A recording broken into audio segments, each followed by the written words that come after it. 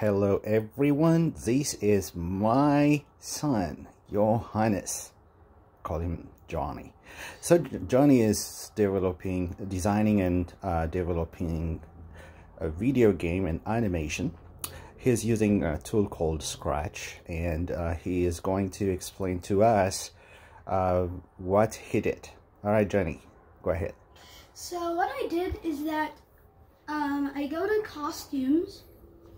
If I wanna get a costume, I go to choose a sprite, or I can paint one. I draw to these and record the sound from here. I can pick a sound, or I can record, or I can just get one from my uploaded recording sound. Then when I do all that, when I click the green flag. So that is the coding you did after the recording, right? Yes. Okay. So when I click the flag, why I put show is because in the end it will hide, and in this one will be shown up. You guys will see it, and when I click the flag. All right. Wait, why am I big? Okay, that's perfect.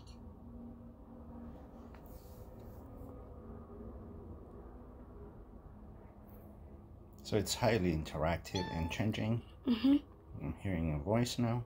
Yes. And that's interesting. Too big. Wow. Perfect. Well, how I did it was because how I switched the costume is because I do switch costume to costume numbers and hide, and then wait for 24 seconds and show, and it will switch the costume to this one. And why I put show is because if I put hide on the top, it will just not show the everything from the very start. Yes. Wow, interesting, Johnny.